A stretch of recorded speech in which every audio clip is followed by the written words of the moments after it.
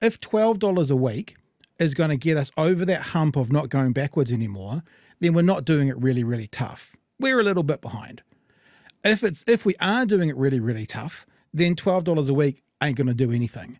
So I've been sitting here going like, this government can't have their cake and eat it too. Either we're doing it really, really tough and they need to help more, right? Or, yeah, we're a little bit behind, we're a smidge behind, and that little bit they give back will be what we need. And it feels like they're trying to sell this, cost of living crisis, what Labor did and what we are, we're going to fix it all. Here's $7.50. You know what I mean? It just feels weird.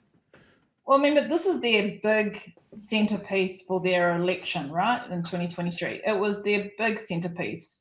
And we saw the, $250 tax cuts. Well, for pensioners, it's like $2.15 or $2.50.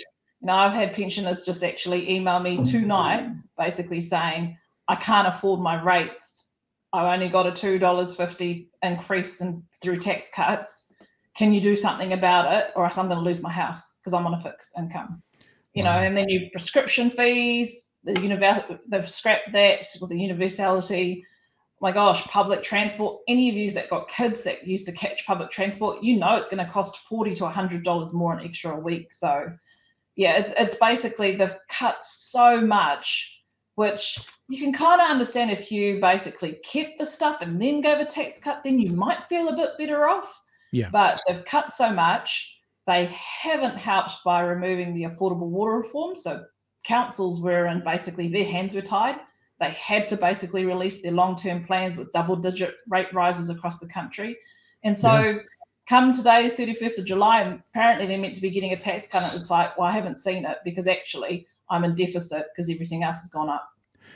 And of course, on top of that, if we want to call them their passion projects, we're going to keep saying this all term, the government's giving $3 billion back to landlords and borrowing so they can do $14 billion worth of tax cuts.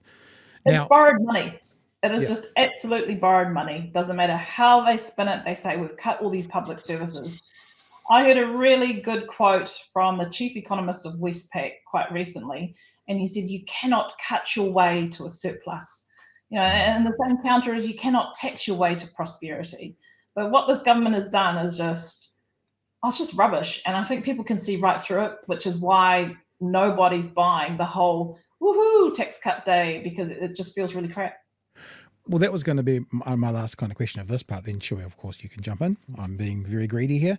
Is that one of the things this National Party has done is they've done very well selling a bunch of bullshit, like lumbering Labor with the how 15-year-olds are doing in schools, not reminding everyone they brought national standards in 2011. But from a marketing point of view, they did very, very well because they got it. That everyone believes it's Labor's fault without question, right? Well, I don't, but you know what I mean. They did well with this one feels different. It feels like that people haven't bought into this as much. They haven't sold it as well. Do you hear a disparity between their messaging and what the public think about tax cuts in particular? Yeah, absolutely. Like, I don't think anyone's buying it. I really don't. And then when you see people, because I've got social media platforms as well, when you see the comments from people saying it's a really great thing, well, you go through and you have a look at their profile, it's locked and it's a troll. So yeah, I haven't seen anything. Actually, one of the key things I'm hearing the most, and I even heard this at the rugby, we had the big Wellington rugby finals here on Saturday. I had a small business owner who basically said to me ages ago, he goes, I'm a National Party voter because they're better for business, but I'll vote for you, bub. And he goes, I don't know why they need to give me a tax cut. Like, I don't need it. And me and all the boys are like, put it into health because they can hear and you've had Usher on with all the spin that's happening in health. So, yeah, I don't think New Zealanders are buying it.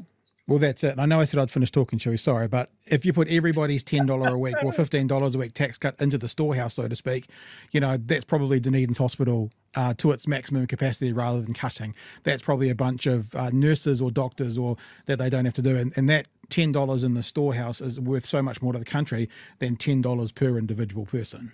Oh, and don't forget also they put aside $216 million tax cuts for tobacco excise tax, they cut that.